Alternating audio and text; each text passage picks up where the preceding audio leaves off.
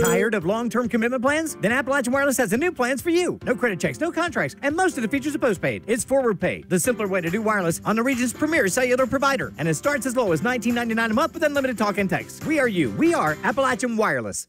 SOAR has partnered with Grant Ready Kentucky and other local partners to bring their grant writing workshop to Paintsville, Kentucky, May 18th and 19th. Last year, we started having conversations about building grant capacity throughout Eastern Kentucky. So there's an unprecedented amount of federal, state, private foundation dollars, and we wanted to do something to better prepare our nonprofits, local governments, educational institutes to be competitive. Grants are very competitive. And so we decided to form a workshop that's essentially an immersive 2-day experience that really drills down to the basics of a NOFO, a notice of proposal, and work your way through the components of a grant, but also understand the best practices of how to do things, how to build partnerships, how to get letters of support, how to develop your budget.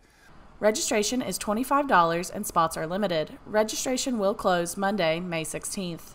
Yeah, I mean, grants are critical to rural communities. I think if you watch the news, you see all the time that local governments and other organizations are getting grant dollars, but what folks don't always understand is the competitive nature. So with this unprecedented amount of funding, there's more groups forming, more groups going after those same dollars. So it's really important to position yourself to be competitive.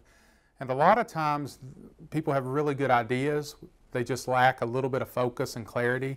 And these workshops really help people understand not only the components of writing a successful grant, but also understanding the importance of partnerships and learning other best practices to really position yourself to get to the top of the list to be considered for the funding. For more information, go to SOAR on Facebook.